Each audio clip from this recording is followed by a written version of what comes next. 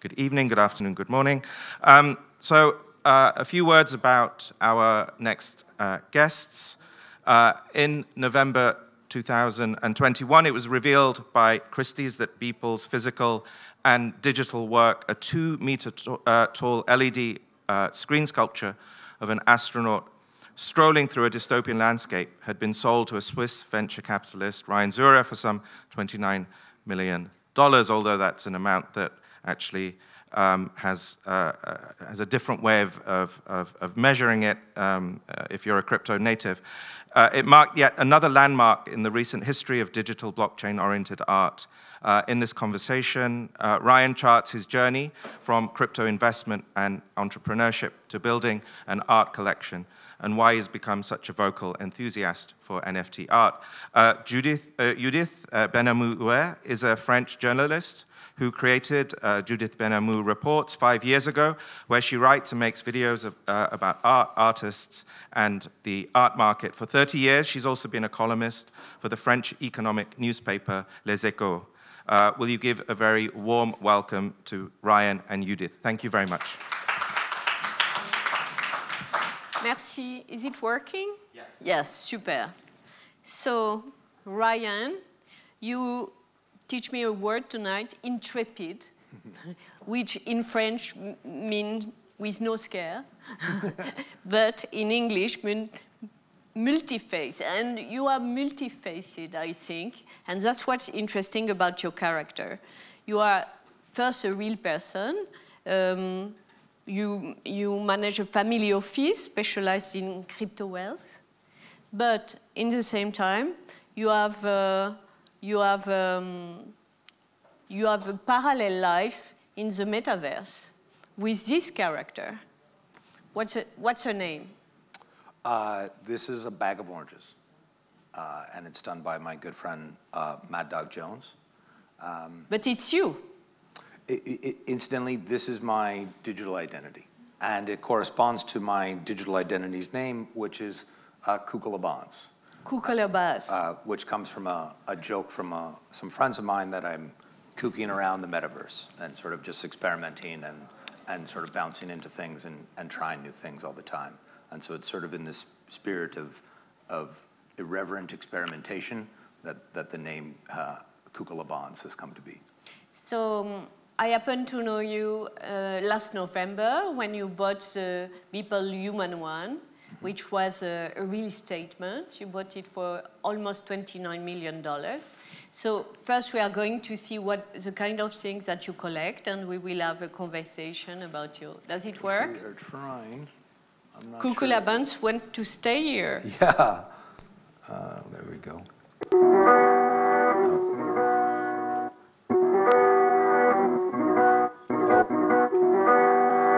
If each video is going to play all the way through, this will be very long.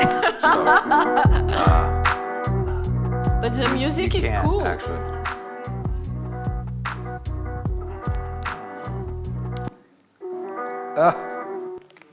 There we go. Ah, voilà. Actually, this is an interesting. So we'll walk through some of the artists that I adore. This is Maxim Zheshkov here, who is an amazing digital artist that creates these beautiful tapestries of using spheres and everything. And what's interesting here is that each one of these spheres is actually its own Ubuntu kernel. This is a mind-bending amount of computation that goes into this. Here is Rafik Anadel, which we spoke about before. By the way, this is not working too well, but we'll try. Machine hallucinations, Mars landscape. Yeah. Thanks, if we could. Thank you. Thank you. And this is Rafik's MoMA piece. So this is a mashup of 130,000 pictures from the MoMA put into this machine hallucination algorithm that he uses. This was actually my first piece, which was just a commission piece from a Muslim artist based in Manchester, who has now actually become a curator of mine that works for me, and it's a piece of my beautiful wife. This is an amazing piece because this, if we can get it to play.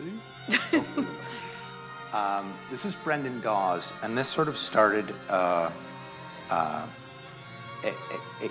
theory that we'll get into around what I call proof of artwork, and just the amount of time and artistic merit and effort and resources that go into a piece. This is done in conjunction with a commissioned orchestra as well as an amazing choreograph.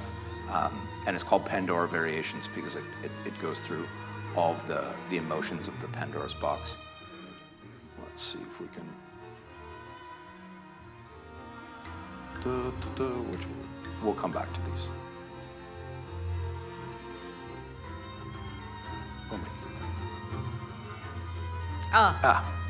This is the one.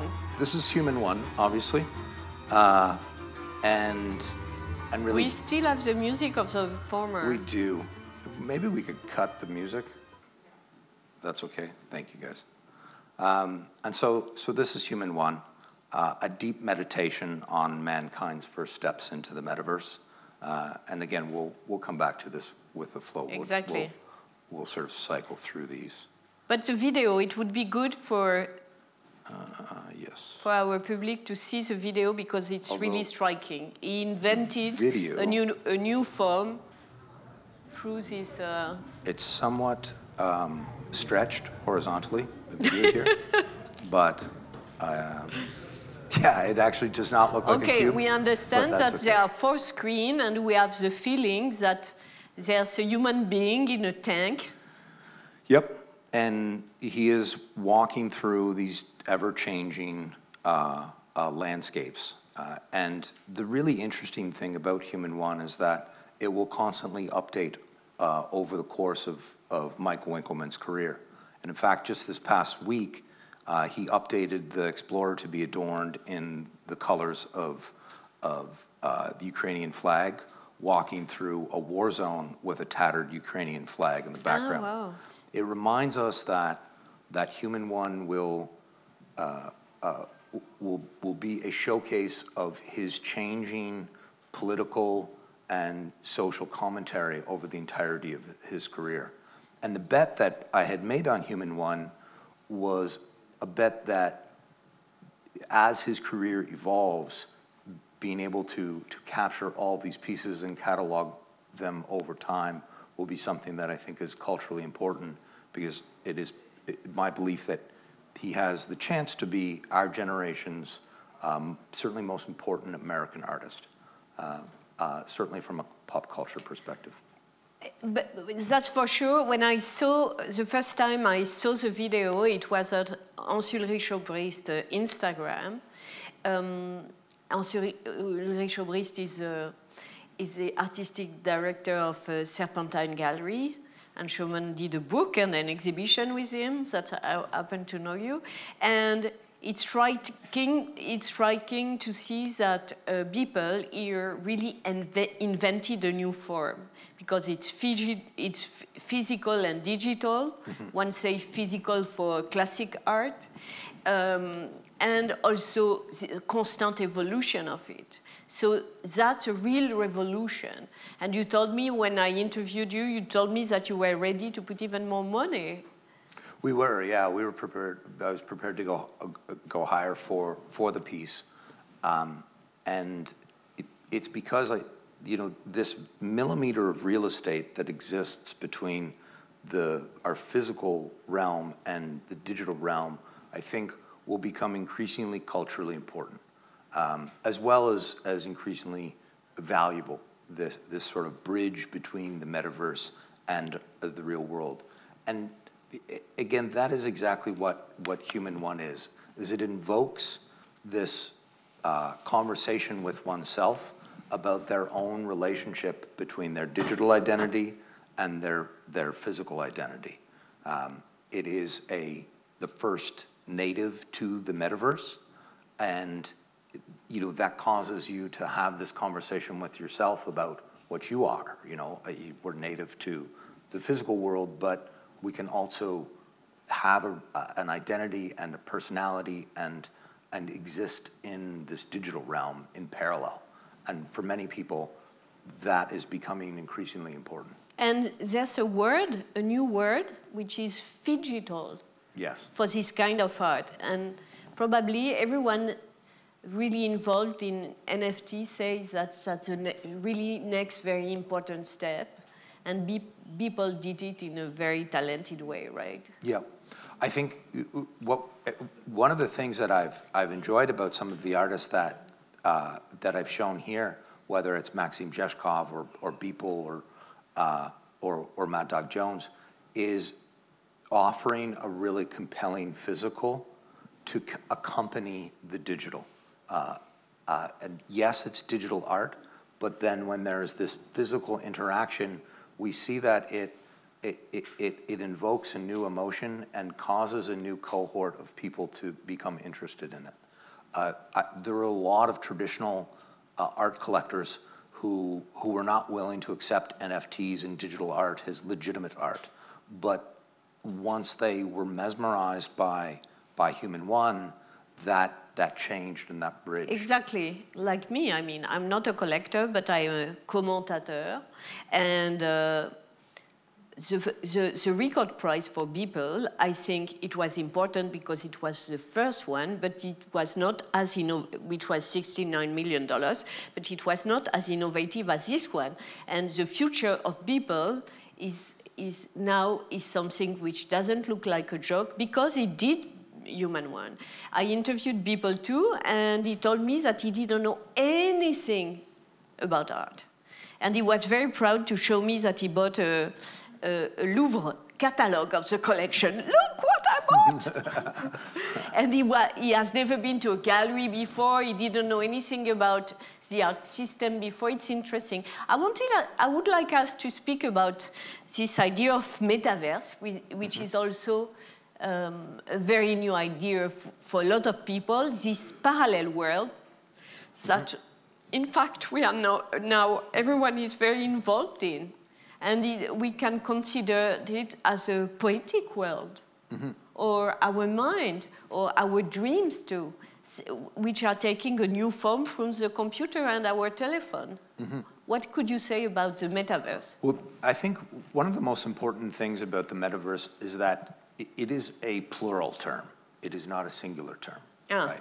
So it will not be one, and it certainly will not be one created by Facebook. The metaverse will be many different iterations of these fantastical realities that we can create in digital spaces. To the point that we were discussing the other night at dinner, it is an extension of our mind the same way that poetry or fantasy novels have been an extension of our mind, which is now we have different digital tools to create these new realities that we can then participate in and be part of the unfolding story, which is, I think, very, very compelling. To the extent that people are confined in any way, whether it's through what has happened with a pandemic or whether they can't go outside for something, this gives a new world that they can explore.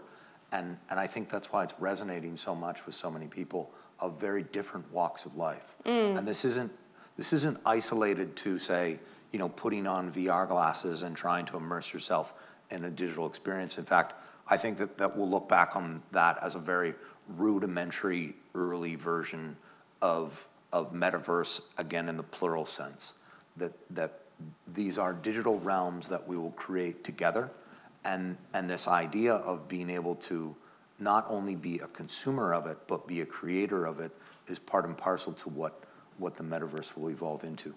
We were speaking about that last few nights ago. I interviewed recently Anselm Kiefer, which is in a way a traditional artist, a painter. And at the end of the interview, of our discussion, he said, "The only reality is poetry." I was stuck. What is he saying? And I think it's exactly the same story as metaverse.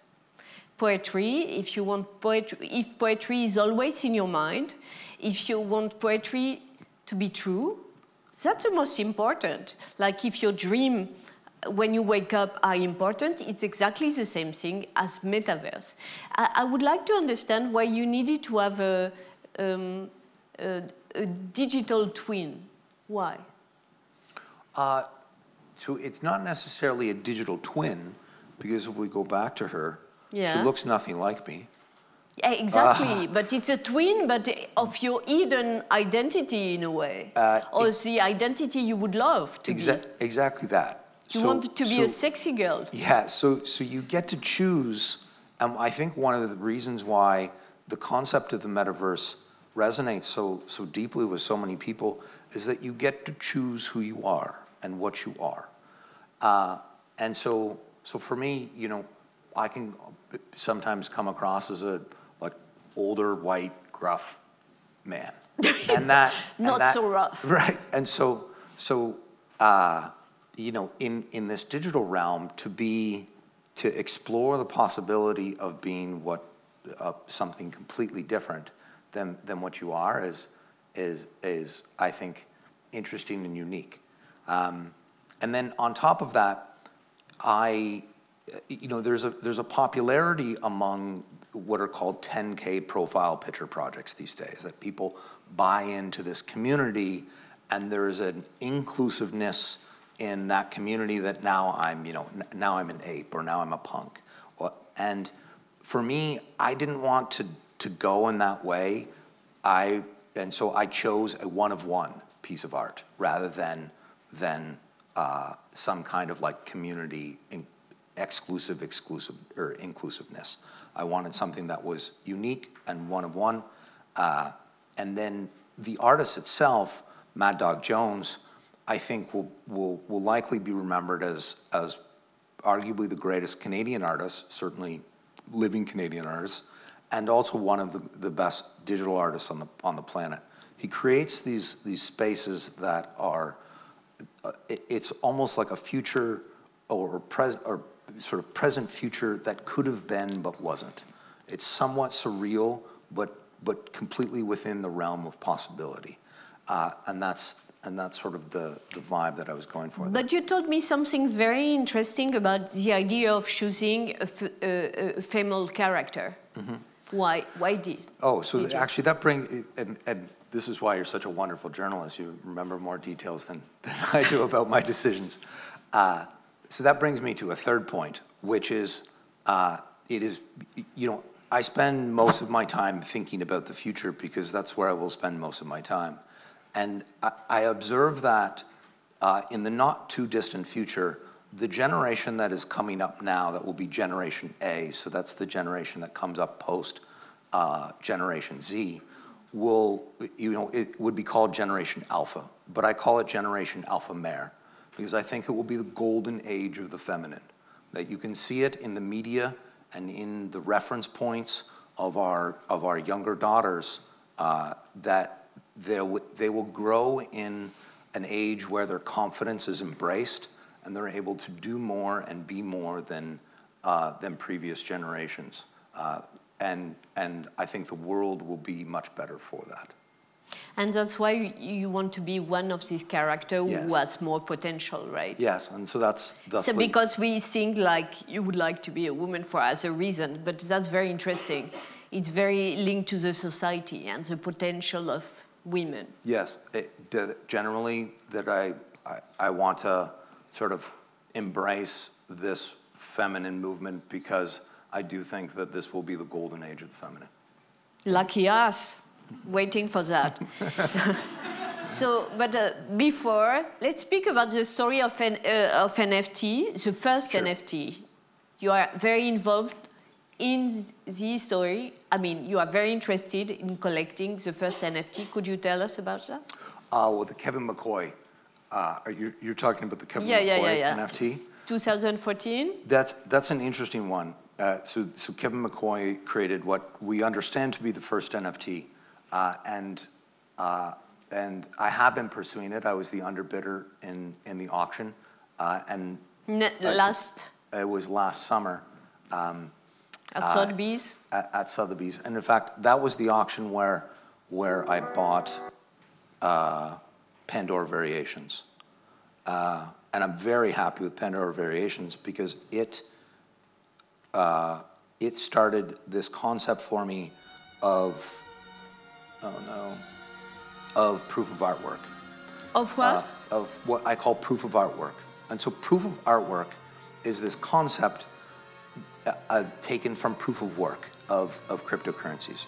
So the baseline cost or baseline value of a cryptocurrency is the sum of all of the capital expenditure and operation expenditure that has gone into securing the ledger to that point. So all of the sort of money that has been spent, a cryptocurrency is not going to be worth less than what everybody has sort of put into it. And this concept of proof of artwork I take from it, where a piece of digital art is worth at least all of the artistic merit and time and collaboration and and resources and computation, like I mentioned about Maxim Zheshkov's work, that goes into it. And this, I had lost the Kevin McCoy in that moment, which we'll come back to in a second, but I had won this piece instead that day, and that actually set me on a great path, because that idea of looking at these pieces from the perspective of how much resource intensity has gone into it, into creating this beauty or this art, has been sort of my guiding North Star as I navigate this space. Because I wanted to ask a question about the criteria of selection of your work in this NFT jungle. Yeah, so that's really the guiding principle, is proof of artwork. That I'll look at something and I'll ask myself, this idea, is it rare? Is it important? Is it is it unique? Is it technically sophisticated in some way? Is there some level of training and artistic merit and time and collaboration and computational resources that have gone into this? And so something like a Brendan Dawes, where, he brought in a full orchestra, brought in choreographers, brought in, spent an incredible amount of time into this. The amount that I had bought it for versus what he had spent on it, it gave me confidence in an unknown area. By the way, this is going entirely too fast, but that's fine. It gave me confidence in a completely unknown space that, that it wasn't worth less than sort of this baseline proof of artwork. And you wanted to go back to... So the Kevin McCoy... 2014 is the first NFT. That is the first NFT that we know of. But super pioneer, right? It's not the first digital artwork, and I think it's just an extension of digital artwork. And it's just the connection of two very important points. The rarity that we can have with a one-of-one artwork, and then the importance of what crypto assets represent, which is digital scarcity. All crypto assets from Bitcoin until now are just a form of actually proving digital scarcity. Satoshi Nakamoto solved a complex computer science problem, which was called the Byzantine generals problem. And long story short, that established digital scarcity. Before that, if you made a digital currency or a digital piece of art, anybody could copy it, and then they could represent it as the original, and then you would have hyperinflation, and it would immediately devalue to near zero. But by solving this computer science problem, we were able to establish digital scarcity. And when we started in crypto, I've been in the game for a decade now. We used to talk about these use cases where industries that had historically been coerced by intermediaries would be disintermediated, and that the creators would become the value capturers. And in a decade in crypto, I can tell you nobody predicted that art would be the thing that would bring us into the mainstream. But here we are, and I'm very grateful for it. You know, this idea that we're able to use these crypto technologies for artists to disintermediate themselves and be able to capture both financial freedom and artistic freedom, I thought was a really inspiring story. So you appreciate very much Mad Dog Jones, and he created this crash and burn art. Mm-hmm. Could you tell us about it? Because it's innovative, and it's even before Damien Hirst, who did his NFT, it's using the same idea of destruction. Mm-hmm. Sometimes it's good to reestablish the truth. For sure. And so Mad Dog Jones, who unfortunately couldn't be here today, created the replicator. And the replicator is an aesthetic somewhat similar to a bag of oranges. All of his aesthetic sort of, you know, almost looks like a stained glass, which comes from his father. Who was a stained glass master. And the replicator, in this sort of somewhat futuristic vibe, is a piece where you can burn the piece and get something new. And it probabilistically changes as you go up from replicator 1 through replicator 6, such that the new thing could be something completely worthless, or could be something even more valuable and even more beautiful than the previous replicator. And so he was really the first to experiment in this way. You know, we call this and other experiments that he's run the Mad Dog Jones experiment. And this idea of playing around with, you know, with interaction with your collector and having the collector be part of the creation process, because the collector needs to make a decision. Will I take the risk to, you know, to burn this and create something new, or will I just be happy with what this is? And seeing a community sort of reason through what is better and what, you know, how value may be accrued over time. Because if everybody burns, then in fact, the burned piece, which was supposed to be the more valuable, may become the less valuable because the rare thing is the original one, right? But if no one takes the leap of faith to burn, then the few people who do end up sort of getting a grand prize, but all of this is probabilistic. And that level of experimentation and playing around with this digital scarcity is something that I think is very interesting, and we're just at the cusp, just at the knee of the curve of an incredible generation of innovation by digital artists. So we need very soon to finish, but I just wanted 1 minute to speak about cryptocurrency linked to NFT art. Sure. So what's the connection, and what do you think it's an healthy relation?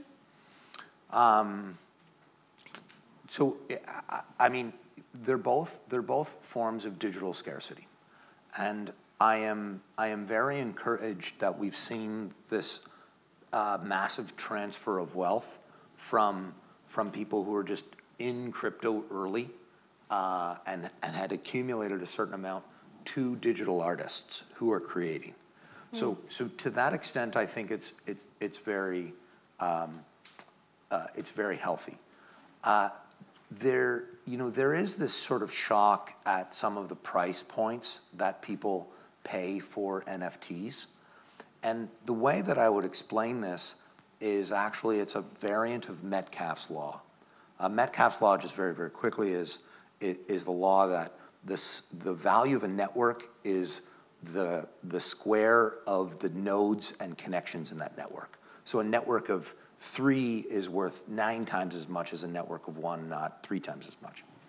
And the interesting thing about NFTs is, you know, if I had a Picasso on my wall, the number of people who would walk into my house and have the financial resources to buy it and the inclination to make me a compelling offer is very, very low. So it just sits on my wall. But with an NFT, whether it's this one or a Max Zheshkov, anybody at any time globally can bid on this. And because you have a very large, well-capitalized group of people, at any time, they can make a bid on any piece. And so you have greater velocity, and that's what raises the price of these pieces. And so it could seem somewhat unhealthy from a price perspective, but within crypto, we don't necessarily see it that way. We actually see it as just the value increase of having the accessibility of being able to offer anything at any time to anybody. But luckily, there are Picasso in museum, and we can share the pleasure of seeing them in real. Don't forget that a Picasso in real is never like a Picasso in a screen.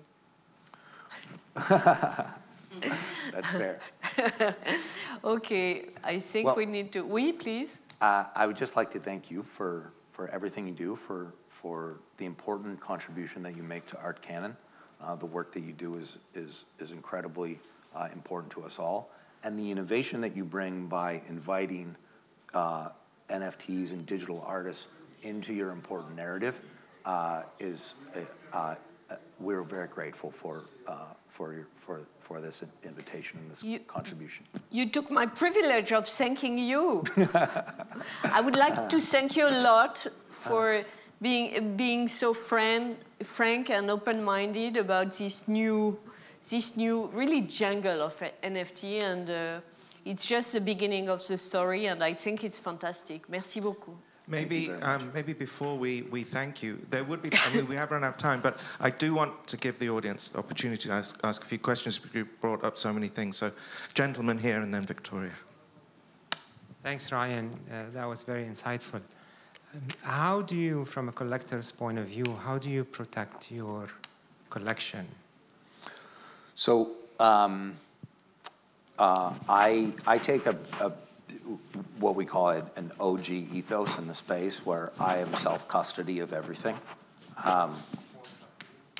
So it's all on like cold, air-gapped, Shamir secret sharing, and in deep vaults in this way, and so one of the things that I encourage people to do is explore this concept of self-custody. It's a deep sense of personal sort of sovereignty, but also responsibility, because there's no helpline to call, right? Like if my we heard about several catastrophes, no? Yeah. But I prefer the kind of the true ethos of the space, and so self-sovereignty is important to me.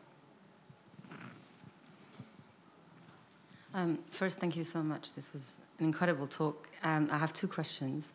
The first one is, being one of the first in this environment 10 years ago, how do you see regulations going? And are you part of that thinking? And the second one is, how do you see the future for our children in their mind, living in both worlds, both their dream on the metaverses and in the real life? So, with respect to regulation, I think we're starting to see that regulators around the world understand that these technologies are really, really important, and that they're taking a thoughtful approach. And I self-selected to be in Switzerland because the Swiss were the first to really take a thoughtful approach to this, and they benefited greatly from it.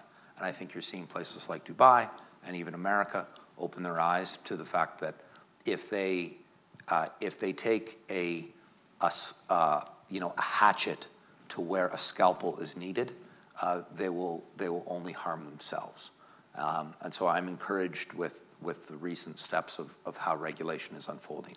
I think there's a lot of interesting concepts that you'll see with digital art and with NFTs. So for example, like we take these pieces, so I'll take a piece that has very obvious value, like a Maxim Zheshkov, and we will yield on top of those pieces. And so how that is regulated over time, I think still needs to be decided. But we look at these as capital assets, right? And so then the question becomes: are they a security? And that is a whole other sort of ball of wax to unfold. The question with respect to how I look at this for our children, there are two things that come to mind. One, the future is far more sci-fi than we think.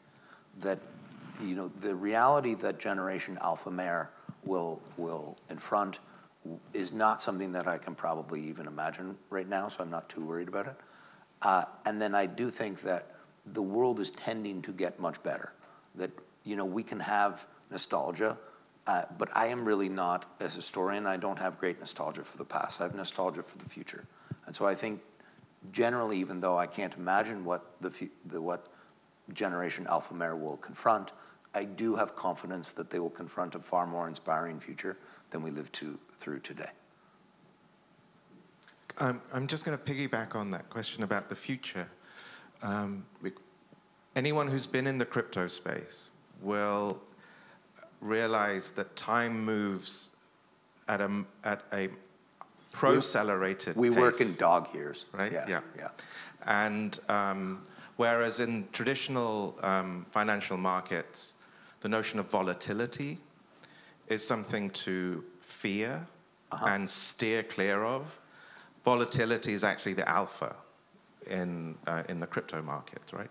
And so a 2% move in the Nasdaq is considered a cause for concern. 2% in crypto is nothing, no? Like, it's not even, you wouldn't even blink at it, right? You wouldn't even register it, right?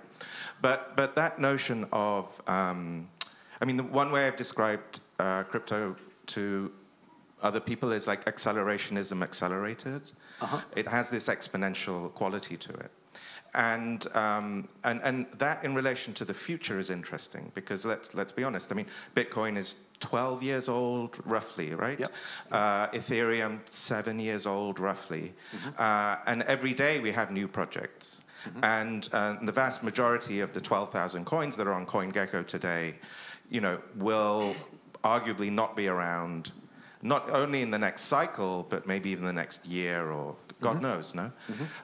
When it comes to NFTs, Judith sort of, I think, made quite a personal declaration about the fact that a Picasso sits in a museum. And, we could sort of dissect what that means. But what I take from that is that the art and culture that has mattered historically matters because it transcends our immediate present moment, right? So the things that will outlive us, that will tell stories to future generations about us and everyone before us, the way in which the past is in the future is in the past, etc. I think one of the questions that I get asked a lot now is, will these things last? No? And if they are, to some extent, NFTs are to some extent financialized tokens. No, they're not. Suzu of Three Arrows recently said that he believes that a lot of the kind of newbie retail energy that would go into what we would call meme coins or shit coins a year or a few years ago has basically gone into NFTs now, right? And that's why you have 12-year-olds out trading, any Gen Xer like me. I feel like a complete boomer in relation to this space. I'm constantly reminded how old I am. Exactly.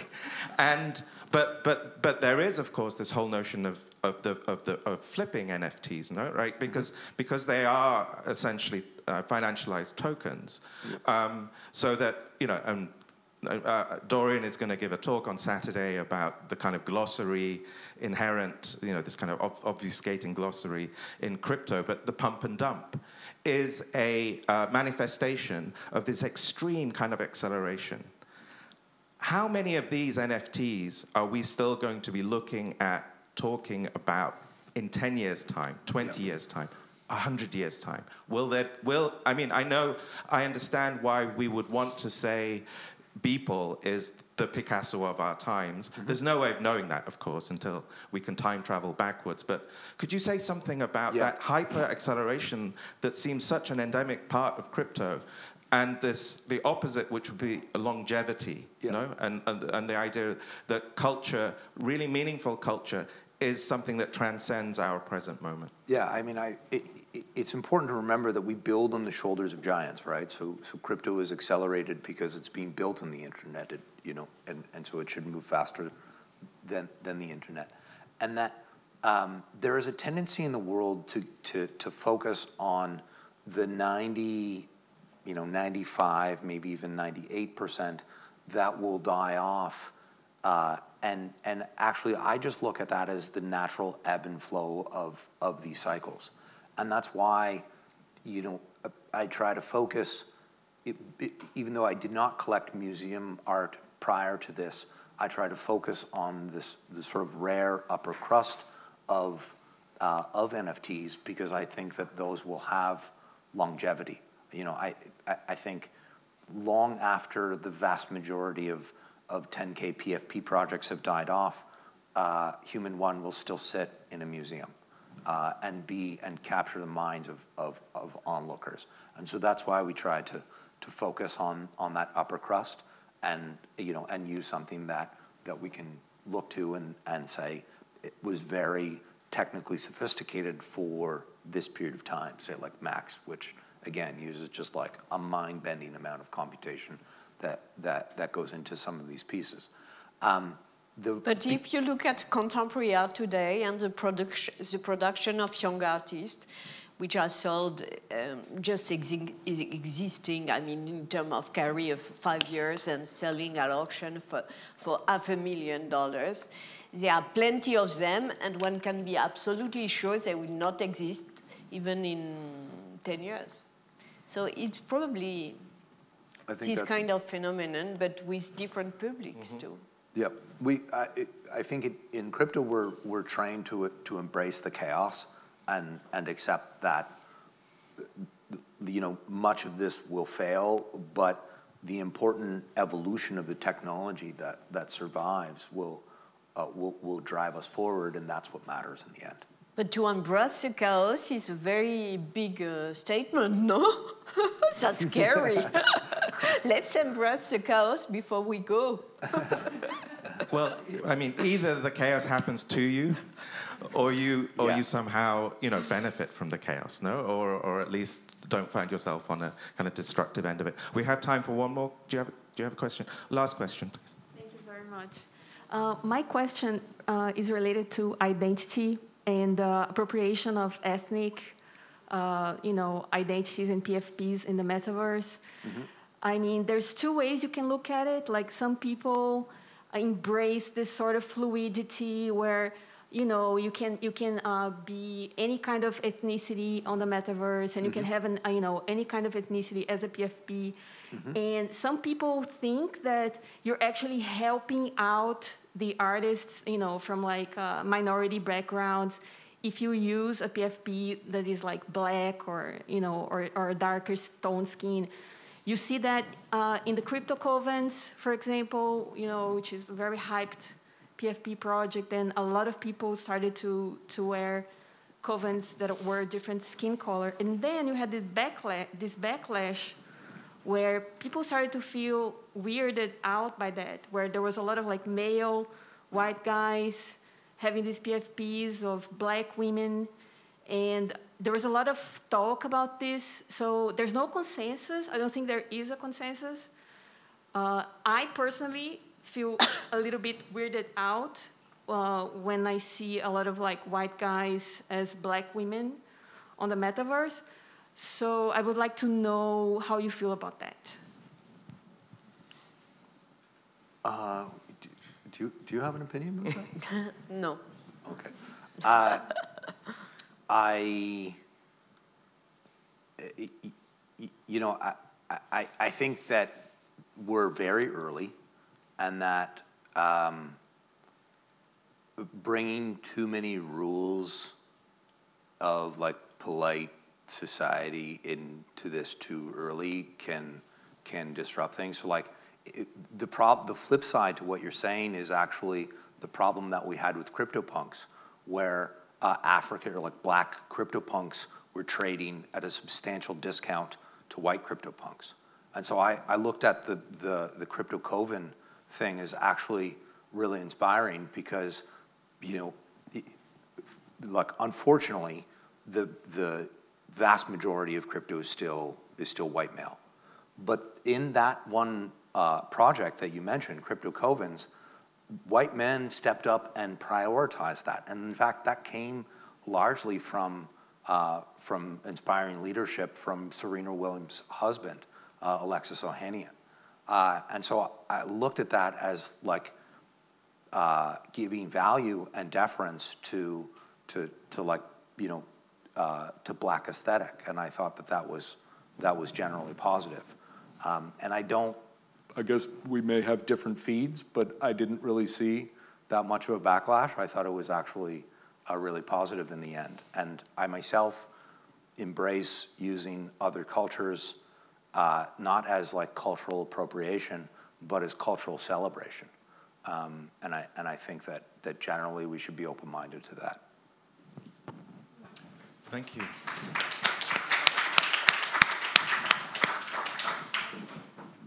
We have run out of time. I'm going to have to wrap this up. So before I thank Judith and Ryan, I want to welcome you all to day 2 of the Global Art Forum, which will be on Saturday at 2:30 p.m. here. We have an amazing program with Holly Herndon, Matt Dryhurst, Kevin Buist on Ecto Games. We have a number of the exhibitors from Art Dubai Digital and Dorian Batka on what will be a very amusing introduction to the jargon, the terminology, some of which you've just heard. And then we continue on Sunday again at the same time with another interesting program.